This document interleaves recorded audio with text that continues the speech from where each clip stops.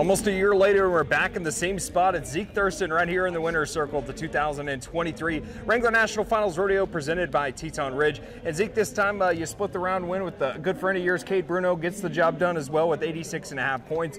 How'd it feel to be back here in Vegas, man? Oh, it's so fun, man. I love it. I couldn't wait to nod my head in them yellow bucket shoots and jump out and kind of hit them in the face, let them know you're here, win, you know, get around one win, and yeah, real exciting. I guess we got to sweat a re-ride, but we'll see how that goes. Yeah, what did you think about your matchup tonight? You know, obviously on paper the opportunity was there, but came out and you were able to really show off tonight. Yeah, super nice little horse of Legacies. I got on her a couple years ago when she was younger, and now she's kind of just grown up and kind of coming to her own, and yeah, just electric, good little bucking horse.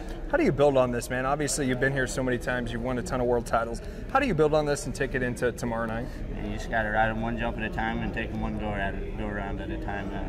You know, the basics always apply, doesn't matter what you have, and just go out there and try to do your job and do it the best you can and see where you land. It seemed like there's no speeding up Zeke Thurston. It's just like you're just like even kill, like, hey man, this place is my second home here in Vegas. Yeah, I sure like it, you know. And I'm comfortable here, and you can't let the highs get you too high and the lows get you too low. You know, you just, like I said, take it one round at a time, one day at a time, and enjoy it. No doubt. A lot of people wish they were here. No doubt about it, man. That's all I need. Congratulations. There it is. Zeke Thurston splits it with Cade Bruno here in round number 1 in Las Vegas.